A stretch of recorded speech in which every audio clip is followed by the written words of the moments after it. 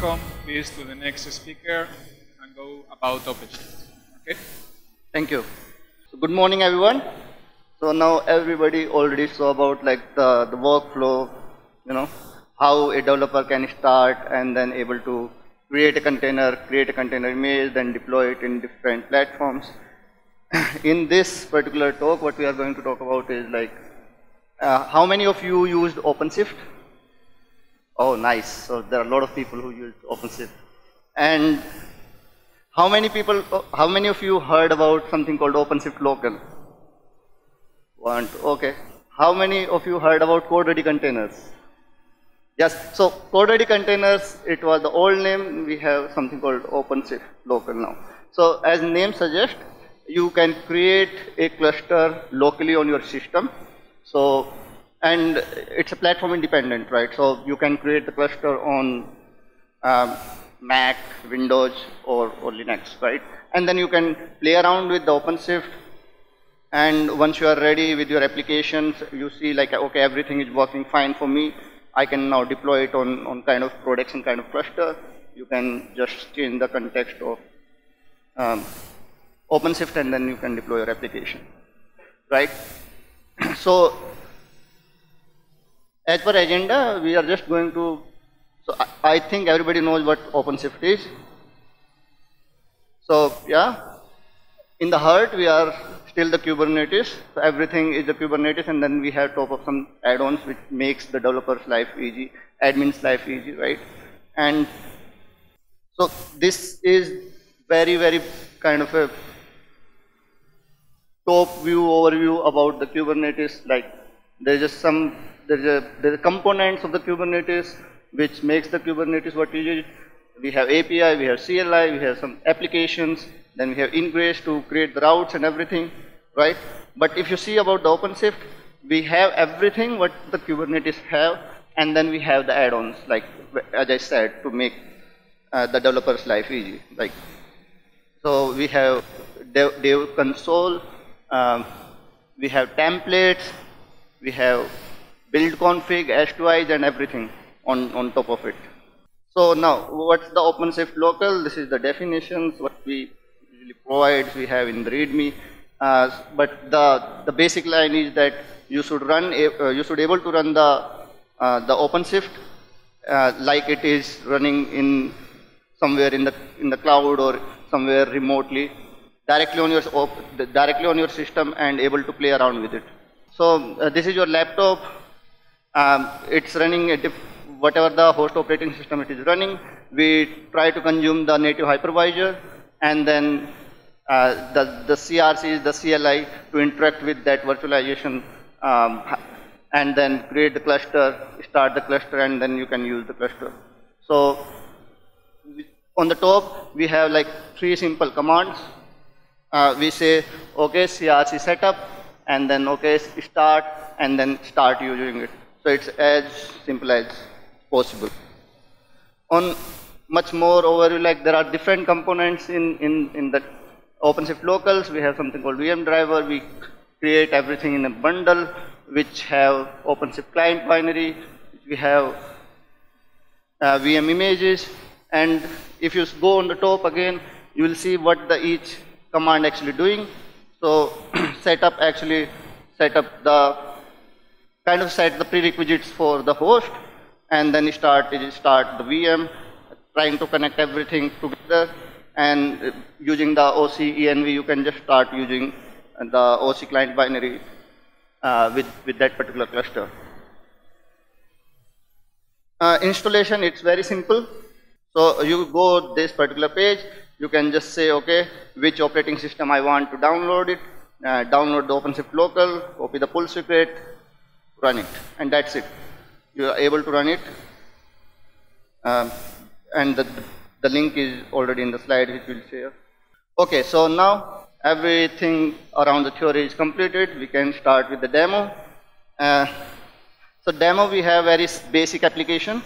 So we have a database, which is Postgres database. Then there is a to-do application, which is trying to connect to this database, and then we try to expose that particular to-do list locally and try to see if everything is working as our expected way. So as I said, so I have the CRC is running.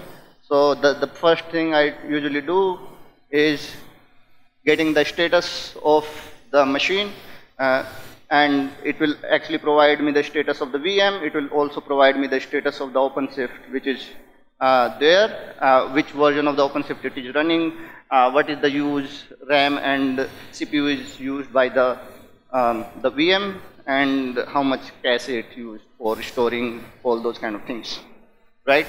So I'm using the 4.11.7, everything is running, so that's great. The next command is OCENV. What it do is that it's if you don't have the OC, which is OpenShift client binary, installed in your local system, what you can do is that you can use this command. It will put that particular path here, on your system variable path, and then you have the OC directly working without downloading through the internet. So I have that also. So now check.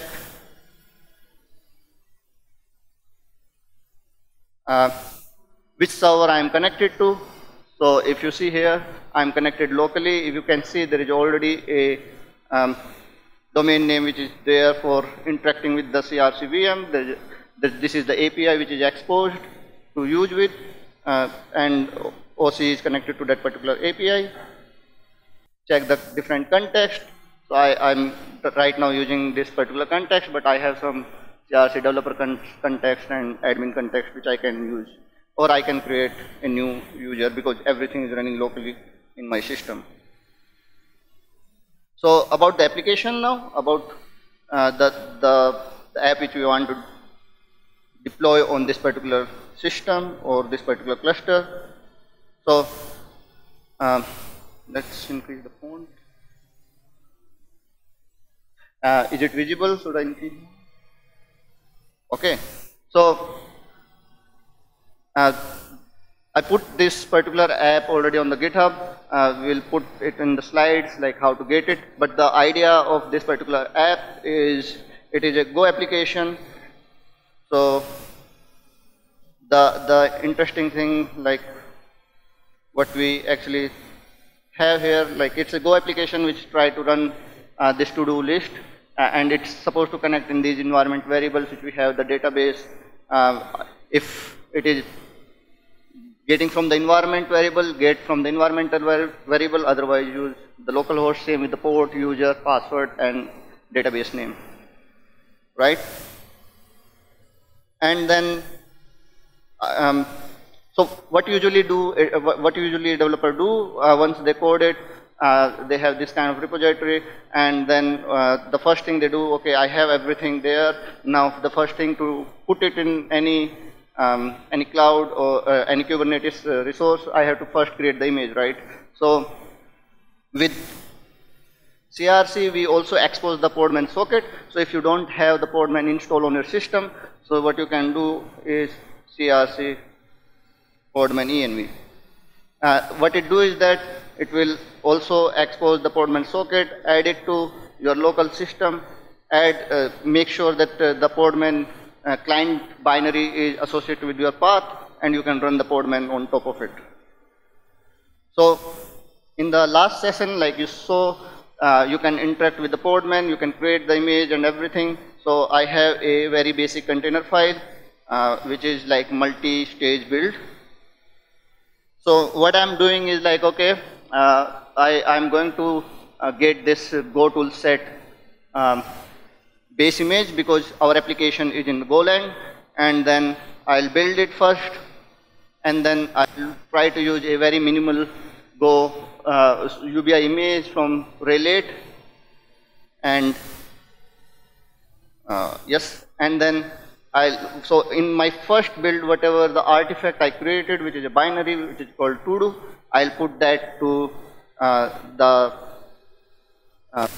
second stage of the build, right? And then I'll just add the entry point of that particular to-do binary, right? So, okay, I created my container files and everything. Now the the way you're supposed to create the build is podman build, right? No cache. I don't want to have any cache in between of those images. I want to tag my image to quay.io, my namespace, and then to-do list, and this is the container file, right? Now it is say cannot connect to the podman because this. So what I have to do is, let's see if I have the podman socket enabled. So try to evaluate.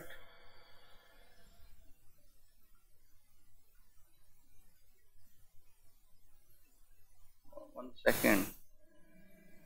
I have to evaluate. Let's see if I can get the images. Yes. Now it is connected. Let's build it. So now it start building. I have this base image and everything already in cached because everything is running locally. It is very fast. I can iterate it very fast, create the container image, and then, right, everything is created. After that, what we usually do after creating the container image, we push it to the respective container registry, right? So here I use the quay.io, right? This is the registry which I have. So I use simple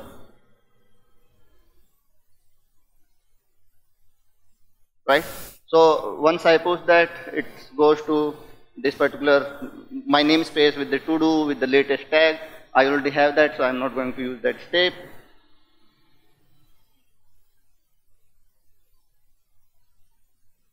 So now everything is in place. So now I have the image and I already pushed it to the registry. The next step, what we usually do after that, we create the container, we create the Kubernetes resources, which is like we create the ports, we create the deployment config, we create the service and all those kind of things, right? And then try to, put those resources, use OC create or kubectl create, and then specify those file names, whatever we created. So here, I have all those resources as part of this OpenShift directory. So what I did is that everything starting from the namespace till the service, everything is in this file. So if we just take a quick look of this particular file, what we see is here, okay, this is the first thing, the first resource we are creating, okay. As soon as I deploy it, I want to deploy it in a namespace called DevNation. And then once I deploy it, I have a secret which actually contains all the details about my DB names, DB passwords, and DB users, right?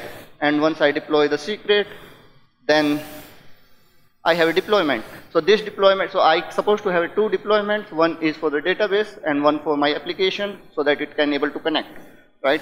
So here I have the first deployment, which is for the Postgres, and then I have the second deployment after that. So first I will create a deployment, create a service, and then create the second. Okay, long. Anyway, it's a lot of.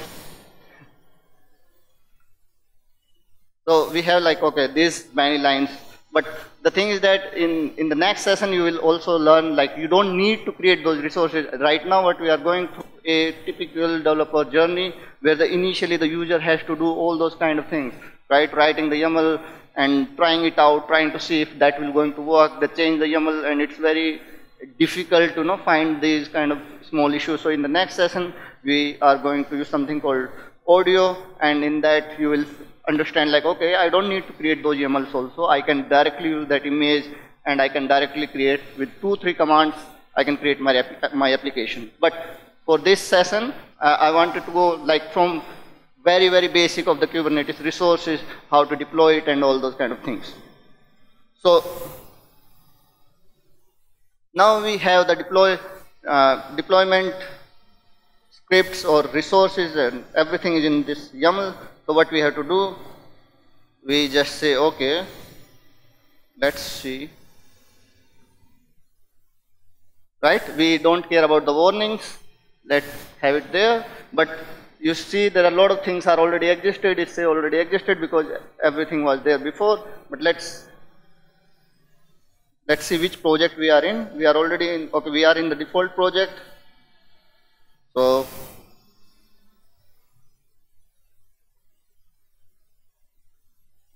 So we delete the project called DevNation, right? And let's try it again from the scratch. It says it's already okay. The DevNation is already. It didn't clear it yet. Not found.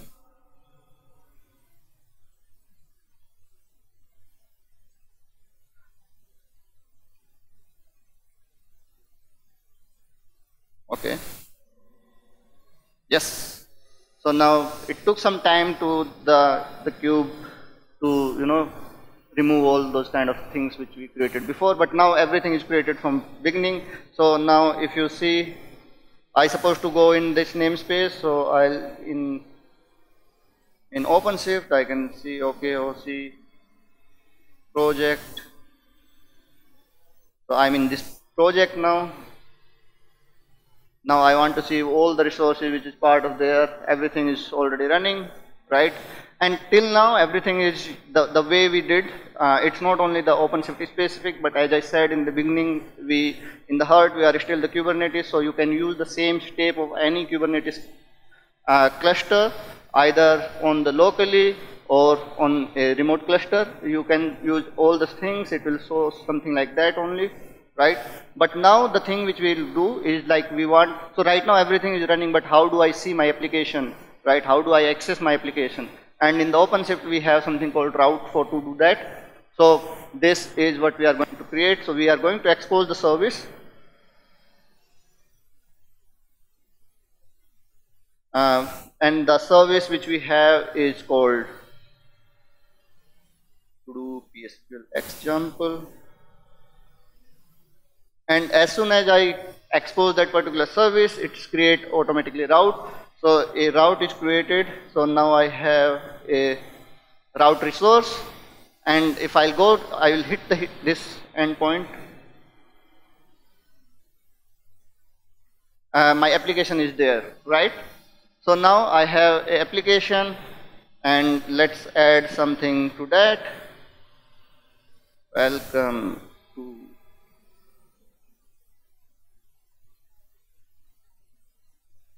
okay.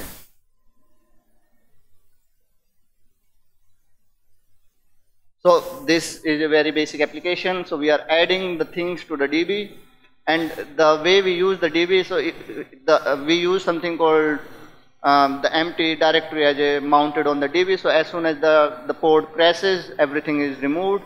So it's only for the demo purpose, but usually what you used to do is that you add a PV and then attach to that PV to that DB so that your things are there, even the ports are restarted. So everything is working. I can delete when the things are done.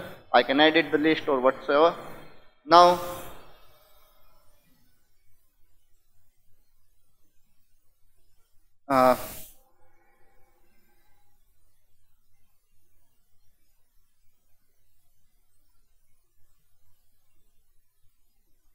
so right now what we did is that we usually created a route and we access the route to access our application, right?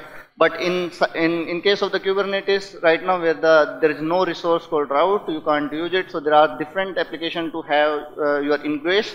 Using the ingress, you can also create the routes, and then you can use that, right?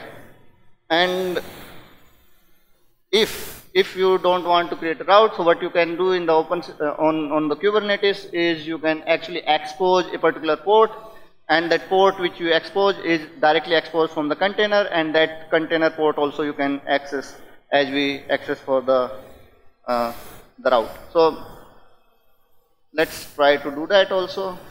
So I say the ports which we have two different ports. One is the Postgres, another one is this to-do app, and then let's try to export it.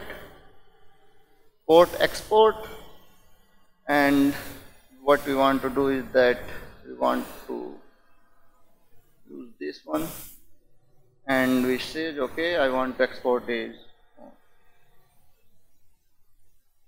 okay.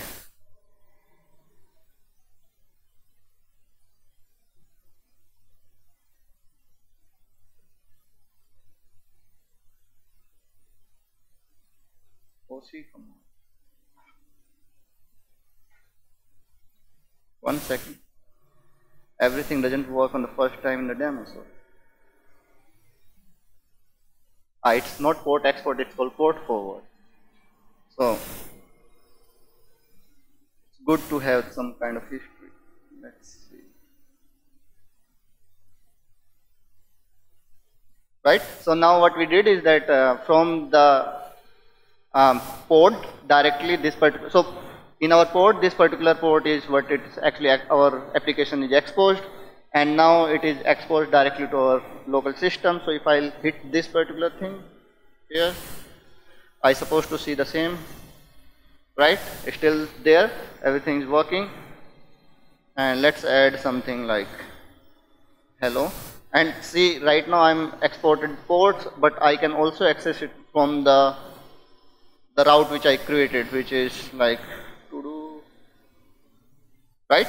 And if you see here, if I add the data here, it should have the same data because it's using the same DB in the background, it's the same thing, nothing changed there, right?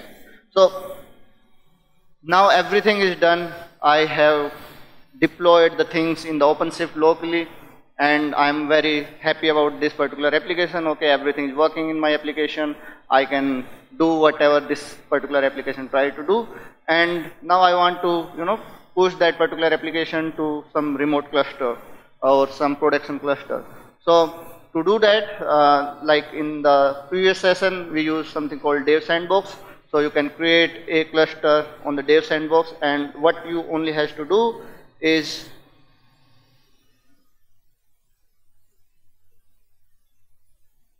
you just try to do this OC create and this particular deploy.yaml. So let's see if I have a config set.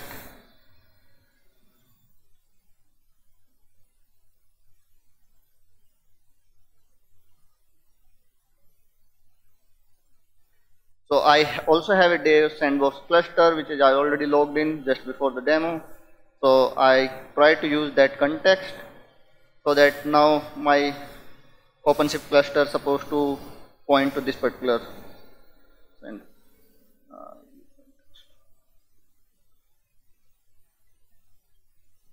okay, so now I switch to that particular cluster. So if I see or see who am I,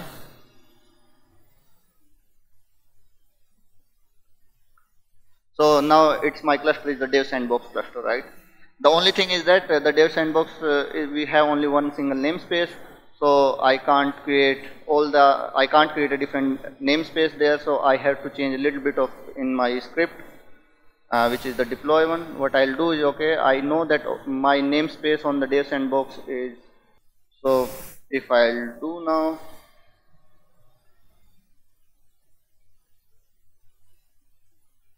what I did is only I changed the context. I actually logged into a different cluster, and now everything again I am able to deploy everything there, right? Because I already deployed it, it says like, okay, this configuration is not changed, this configuration is not changed. But the thing is that on this cluster also now I have the same application which is running, and I can use that application, right? So back to our slides. Yes, so this is the demo which I had. And then there are free resources which you can try it out after that, and then all the demo links and everything we'll put it in the presentation and we'll share it with you guys. So yeah, thank you.